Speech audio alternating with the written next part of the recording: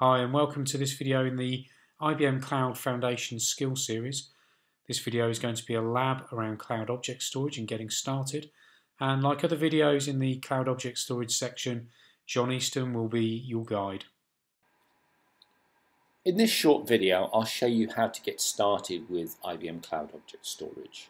We'll look at creating a service instance, creating buckets, setting things like the resiliency options and storage classes, and then how to upload and download data in and out of those buckets. So our first step is to get over to the IBM Cloud. I'm logged into the cloud here. You'll be familiar with seeing this view of the cloud catalog. I want to create some storage, so let's use the storage option. I can see a number of tiles here, and here is the object storage tile. As it's object storage we're working with, let's click on that one. I'm now presented with a screen that describes cloud object storage. I can see a number of features. We talk about things like the storage classes and the archive policy, how we do access management and like, and I can see the pricing plan that I'm currently set on.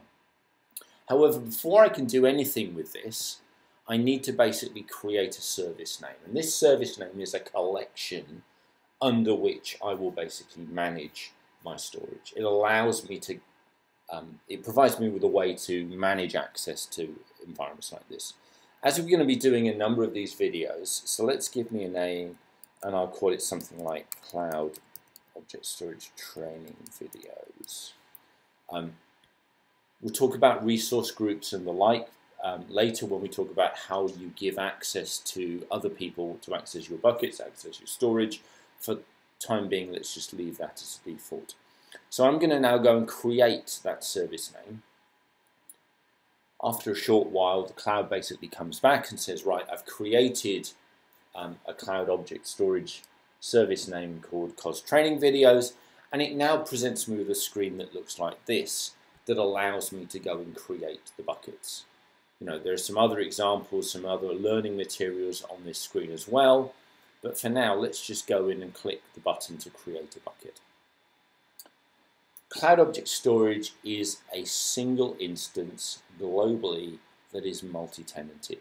So when I basically create a bucket, I have to give it a unique name. Now, you can see a set of naming rules provided helpfully here to guide you along this thing. It must be unique across the whole storage system. You shouldn't be using any personal information that would allow it to be identified to you, and it's got to start and end in alphanumeric characters, and there are a limited number of special characters I can use. But I can sort of see that as I start typing, it starts to say, hang about, this is not unique. So if I call this COS Training Video 1, that bucket name is now unique, and I can use that one going forwards. The first thing that we need to actually start to think about is how we want our data to be protected. If you remember from our introductory video, there are 3 different resiliency options that we can see here.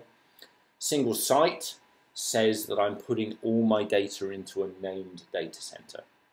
That is fine unless that data center were to go down in its entirety, at which point I might lose access to my data. At the other end of the spectrum, we have cross-region, which basically means that I have my data replicated across multiple data centers in multiple different countries or regions. The regional one, which is multiple data centers across a region or across a country, is the default, so that's the one that we're going to take here because I don't have any particular requirements over data locality or availability. And I can select the region within which I want that data to be created. As I'm sitting in the UK, I'll take EUGB. So I now know that all of my data will be saved in the EUGB region, but it will be saved in 3 different data centers across that region. Also in the introductory video, we talked about storage classes. And again, we have 4 different storage classes. The standard class for read-write type activities, and then cooler classes, the vault for less frequently accessed data, and the cold vault for even less frequently accessed data. And then finally, the flex option, if I'm either not sure or I'm going to have a mix of hot and cold objects being stored. Again, for the purposes of this demonstration, let's just take standard. There are two other options here that I want to draw your attention to. Not that we're going to use them at this point in time, but it's worth emphasizing what they're all about. By default, all data stored in Cloud Object Storage is encrypted. However, the keys are those which are owned by IBM. If you wanted to bring your own encryption keys, then you could use this feature here to add key protect keys, uses our key protect capabilities and allows you effectively to bring your own encryption keys to the cloud to govern how your data is going to be encrypted. As I said, we're not going to touch that one at this point in time. The second one is this point about adding an archive policy. One of the capabilities of IBM Cloud Object Storage is that you can set an automated archive policy that moves you from online storage, in this case in the standard storage class, to offline storage after an object has been in the storage class for a period of days. So I could say, set up a rule that says, if this object has been in this object class for 30 days or more, then move it to offline storage. And that archive policy is where we would set it up. We can set that up when we create the bucket, or we can set it up at a later stage. There'll be another video in this series talking about how you use archives. So for now, we're going to create a unique bucket called COS Training Video 1. It's going to use regional resiliency in the EUGB region, and we're going to use the standard storage class. If I click the Create Button object, Cloud goes away, creates the Cloud Object Storage bucket. You can now see a little success message saying that this bucket has now been created. We're now in a position whereby we can upload and download videos to it, or download files to it, I should say. So I can do this through the console, I can do this through the command line. For the purposes of this demonstration, we'll do it through the portal itself. So let's say I want to upload a file. So I can click on a file. It will then basically give me an option of uploading it using Aspera or uploading it through the console. We'll talk about Aspera at another time, but Aspera is a fast upload vehicle. So what is happening now is that the cloud is basically providing me with a list of files that I can open. Again, I have the option of choosing Aspera or a standard upload. I'm going to select the files that I want to upload. I've created one before, which was called test file. If I now open that, I've got the test file here, and I click the upload button, and it is basically now uploaded into the cloud. And I can see it, the object test file, when it was basically uploaded and how big it's uploaded. I can also see whether the file has been uploaded or not. I've got a number of options to play around with that. I can upload it, download it, delete it in the usual fashion. But you can start to see how I can now start to put information into the cloud, store it within Cloud Object Storage. Like, if I wanted to download it, again, I could click the download button. Again, the cloud basically presents me with an interface that would allow me to download that file back onto a local device. So that file can now be, again, downloaded. You can see it's now come down within the browser, for example.